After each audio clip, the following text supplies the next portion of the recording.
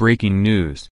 Holy Fire Live updates, 21,473 acres in flames, evacuations, relentless air operations.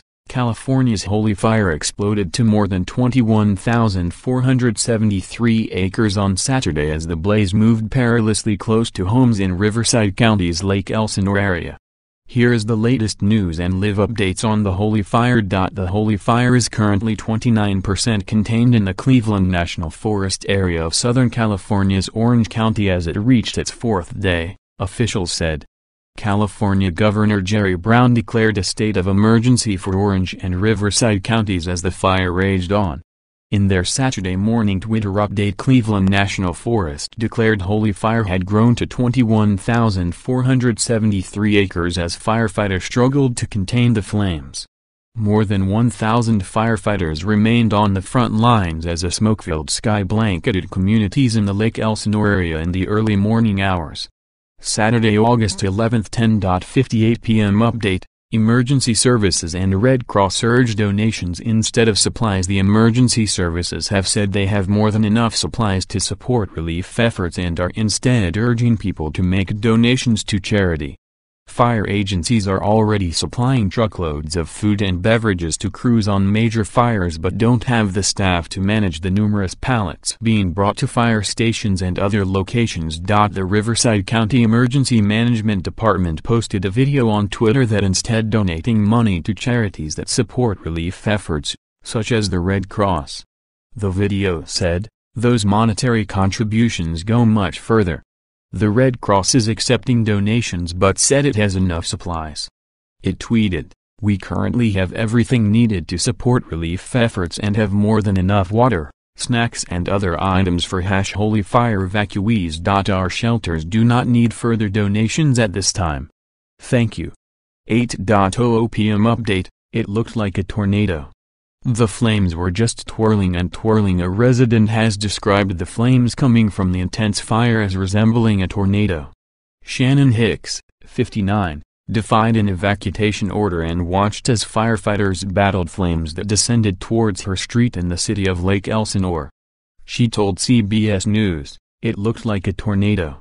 The flames were just twirling and twirling. I thought, there's no way they're saving my house. But somehow they did." 6:40 p.m. update. Evacuations lifted in 3 areas around blaze. Evacuations have been lifted in 3 areas as the blaze spanning thousands of acres continues to rage. The Cleveland National Forest tweeted, "Evacuations have now been lifted only for the Horsethief, McVicker and Rice areas with Mountain Street at Avocado Way closed at pavement in Lake Elsinore. Mandatory evacuation notices are in place for Mayhew, Sycamore Creek, Glen Eden, Horsethief, Rice Canyon, Rice Lake, McVicker, Machado and South El Caruso and Riverside. There are also voluntary evacuations in shoreline zones." According to government incident website NCWeb, the evacuation area covers 7,449 single-family homes and numerous commercial structures with estimated evacuees totaling 21,484 people. Paul Withers takes over live reporting from Georgina Laud. 4:04 p.m. update. Holy Fire has grown to 21,473 acres and is 29% contained. The Cleveland National Forest have given their Saturday morning update and declared the 21,473 acre blaze 29% contained. They tweeted to their 20,900 followers saying, "Holy Fire new fire numbers this morning. 21,473 acres with 29% containment."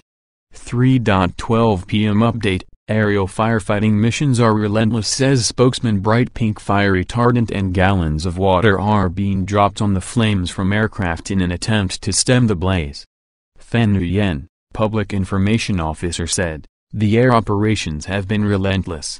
When we drop so many gallons of water, we are doing it to overwhelm the heat with the coolness of the water." Holy Fire has grown to over 19,100 acres and is 10% contained. More than 21,000 people have evacuated their homes with fires growing dangerously close. Firefighters are working to strengthen containment lines to prevent houses from being destroyed. The next hearing for the Holy Fire arson suspect will be held on August 17. 11:52 am update. There are 1,511 personnel working to contain Holy Fire. There is a combination of air resources, dozers and fire crews who are making progress along the fire edge to control the fire spread. InsoWeb, a government incident website, reported, containment lines have been strengthened on the northwest side of the fire in Coldwater Canyon, north of the North Main Divide Road. 10:17 am update. Containment of Holy Fire now stands at 10% in their evening update. Cleveland National Forest declared Holy Fire to be 10% contained. The blaze continues to threaten structures, and evacuation orders are still in effect. 9:23 am update. Firefighters are working to keep flames away from homes. The Holy Fire in the Cleveland National Forest is encroaching on thousands of homes south of Los Angeles and has rapidly grown in size to over 19,100 acres. Despite the danger, some residents have refused to leave their homes, remaining behind to protect their properties. Suspect told emergency services this place is going to burn. Forrest Gordon Clark, 51. Appeared in court yesterday for arson-related charges. He told a volunteer fire chief 2 weeks ago in a chilling text message this place is going to burn. He was arrested earlier this week. Caitlin Doherty takes over reporting from Georgina Laud. Friday, August 10. 9:19 p.m. update. Cleveland National Forest explain why fighting the Holy Fire is so difficult. When asked by a Twitter user why the firefighters were struggling with containment, Cleveland National Forest replied, "Because of the steep topography with limited access and nowhere for our firefighters to go. It is in an area with little fire history and dry fuels. Couple that with high temps, and it becomes extreme." 8:39 p.m. update. Holy Fire suspect appears in court. Forrest Gordon Clark, 51, appeared in court today for arson-related charges. In chilling court footage, Clark stared directly at the courthouse camera. When the charges against him were read aloud by the judge, Clark said, "That's a lie." His arraignment was set back until August 17 and his bond was set at $1 million. 7:42 p.m. update.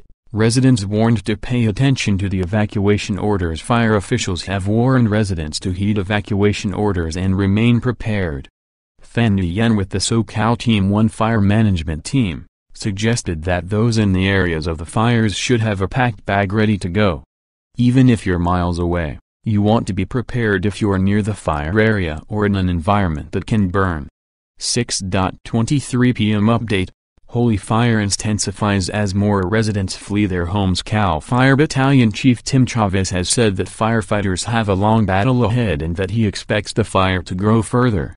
"The homes are really in danger, otherwise we would not pull the evacuation trigger," he said. 4:55 p.m. update. Shocking NASA images show the extent of the smoke plumes. NASA have released images of the California wildfires captured via a satellite in space.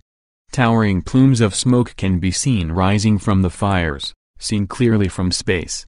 NASA astronaut Ricky Arnold took some of the images of the threatening wildfires from his vantage point on board the International Space Station, writing on Twitter, "Plumes of billowing smoke from the California wildfires stretch eastwards toward to the Rocky Mountains." 3:17 p.m. update.